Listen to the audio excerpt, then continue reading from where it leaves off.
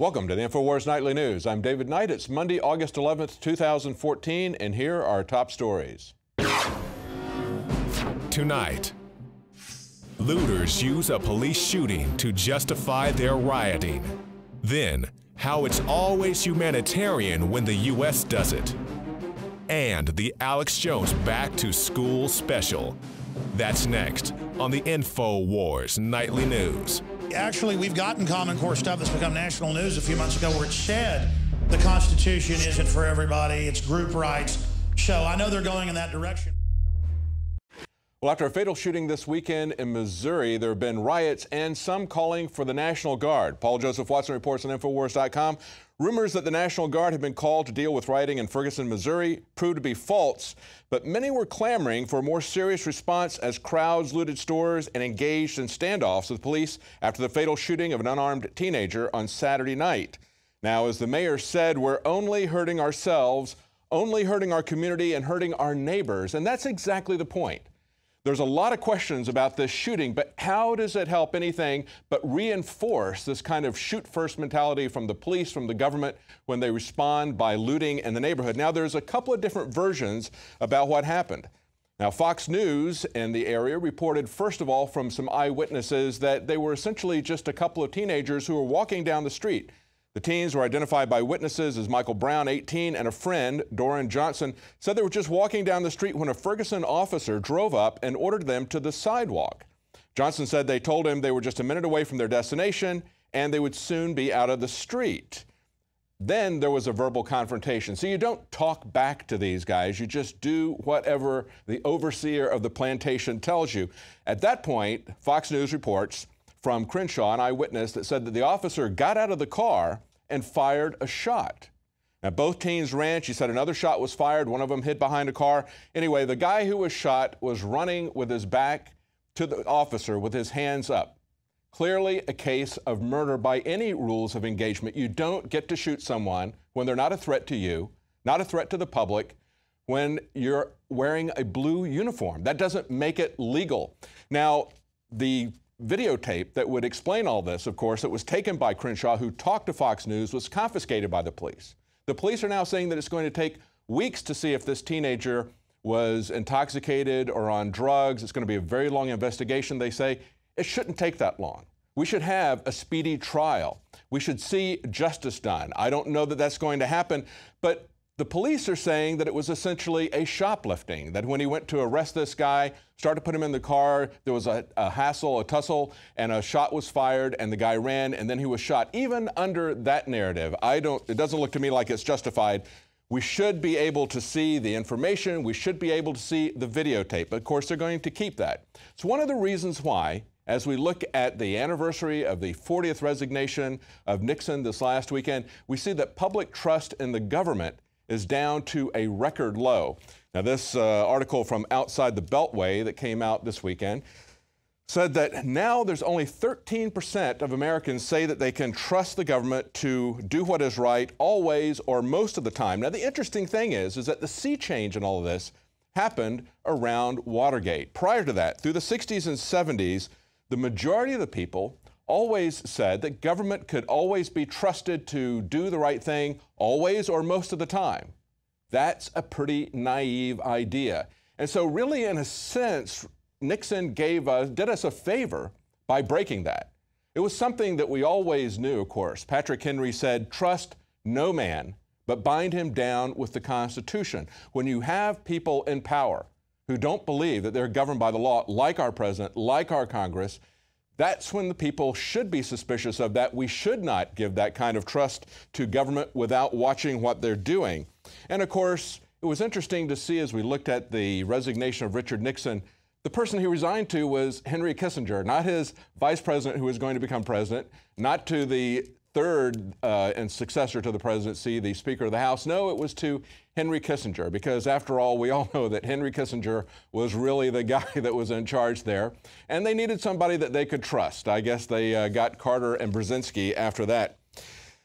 Now, what would happen if we realized that our government was doing many of the things that they're doing? Now, of course, they don't want us to see that. They want to keep this report, and that's on the Senate committee's desk right now. They want to keep it secret. They want to keep it safe. And so they're pulling out all the stops. We see from Yahoo, from Michael Isikoff today, he's saying that there's a warning that's been issued by the CIA about releasing this torture report. It could get some people very upset, he said. An internal U.S. intelligence memo warns that the release of a Senate report on CIA interrogation techniques could inflame anti-U.S. passions in the Middle East. Well, actually, just like we were told about the Ed Snowden tapes, it's not any news to the people in the Middle East as to what Americans are doing. It's called blowback. They already know. The people who don't know are the American public. It's the American public that needs to understand what's really being done in their name. He had this to say. He said, "You're handing the other side a recruitment tool." This is a former CIA deputy, John McLaughlin. He said, "It's blindingly obvious." Well, it's blindingly obvious that the government is hiding things, and it's blindingly obvious to everybody except the American people. Take a look at the kind of propaganda and mind games that were being fed, for example, on social media. We know that it's had a tremendous sea change effect in the situation in Gaza. All the publications of all the children that have been killed there, many times a picture of a beautiful child in a play, then with a caption that she was killed the next day. We don't have any way to verify that type of thing, but it's had a major effect on public opinion. Take a look at this article from Global Research. Kiev's fake picture scam. Now, look at some of the pictures. The first one he talks about is the notorious Russian soldier image, which the Kiev government proudly presented to John Kerry as the long-sought evidence of Russian military involvement in the Ukraine. But then they realized that it was actually a picture stolen from an Instagram account of a photographer where it had clearly in the past been labeled as coming from a completely different area. Then take a look at this next picture of this lady with a bloody hand extended, and they say that this is a woman who was killed with the fighting in Ukraine, and yet this was someone who was protesting bullfighting. I don't know that she was even dead. This was a protest of bullfights. Then look at the next one.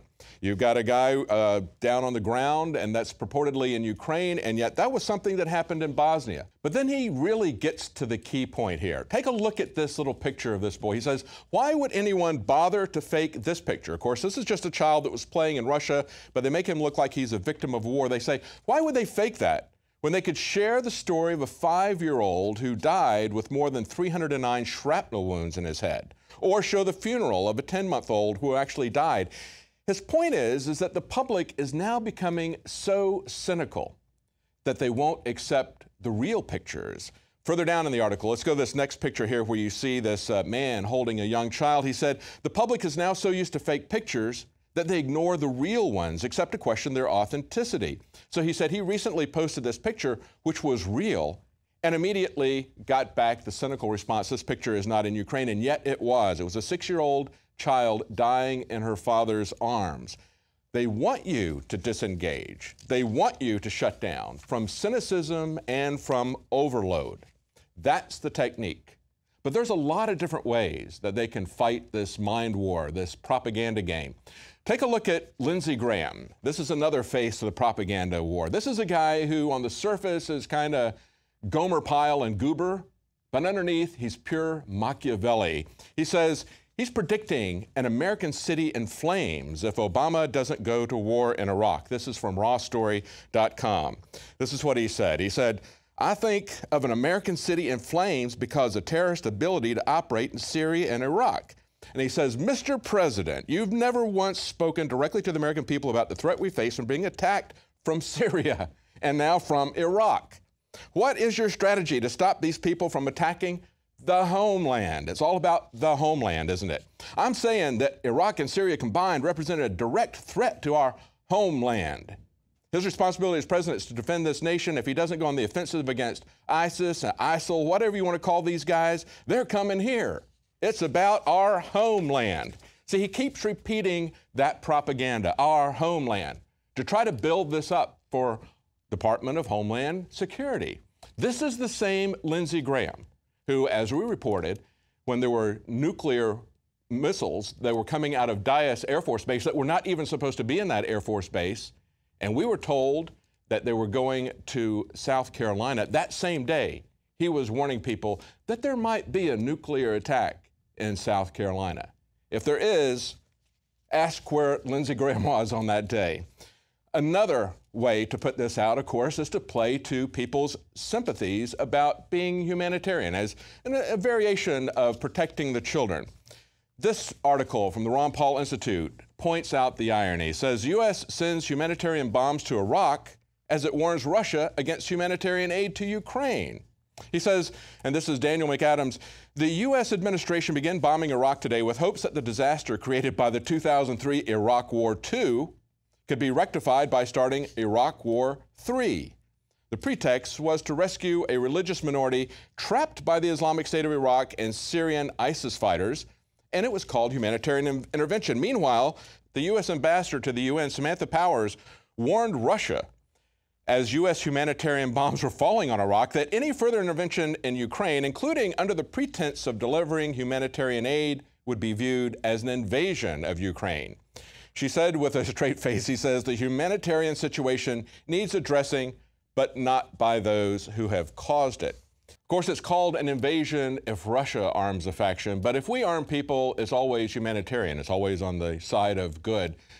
Joe Biggs is going to take a look now at what might be behind the arming of the Kurdish people. Thank you, David. And as we all know, the U.S. has been backing ISIS. We trained them, and now they're on their journey to take over Iraq. They've been slaughtering thousands and thousands of people. But now the U.S. government is going to back the Kurds, the only people in northern Iraq who actually have a chance at fighting ISIS. But the ISIS fighters have been beheading and cutting people, and now the Kurdish military is a bit fickle. They're starting to run. But we're going to give the Kurds weapons, and I think it's for a reason. I don't think it's to help the Kurds fight ISIS. I believe it's a strategic idea, a strategic way to complete a cycle, so to say. We give the weapons to the Kurds, the ISIS fighters stay in northern Iraq, defeat the Kurds, take the weapons, and now they have re-upped their supply of ammunition and weapons, and they're ready to move south to take on Baghdad, their main objective throughout this entire mission. And many more people will die from this. As you can see over the past few days, the U.S. has been bombing ISIS so far with different campaigns, 3 now, and the videos have been pretty shady, a bit fuzzy. It's almost like we're looking for Sasquatch in the middle of the night. It's just another facade. It's another beard to seem like we're helping defeat the monster we've created. Back to you, David. We need to always question what we're being told, question that narrative. Now, Alex Jones is going to have a special report at the end of the news as school starts again. What kind of brainwashing are we going to see from the mainstream media? We know what we're seeing from the mainstream media towards Christians. Can Christians have the discernment to understand what's behind the tragedies that we're seeing unfolding in Syria and in Iraq? The article up on INFOWARS.com today, Christian brothers and sisters, did you know our government is supporting Islamic terrorists? And of course, there's real terrorism going on. As Washington's blog points out, people are literally being crucified for being Christians in Iraq as well as in Syria. He said they're not only beheading Christians, they're systematically beheading Christian children. In Syria, rebels fighting against the Syrian government told Christians either you convert to Islam or you'll be beheaded. Syrian rebels slit the throat of a Christian man who refused to convert to Islam, taunting his fiancée by yelling, "Jesus didn't come to save him." Yet we don't look at what's behind this. We just are told these stories to have a visceral reaction to strike out against someone. And many Christians don't have the discernment to understand where this is all coming from. This is a very important article that's up on INFOWARS.com. It's very lengthy. We don't have time to go into even most of the quotes from it. We've told you many of these things over and over again. It's always good to have this back in a compendium.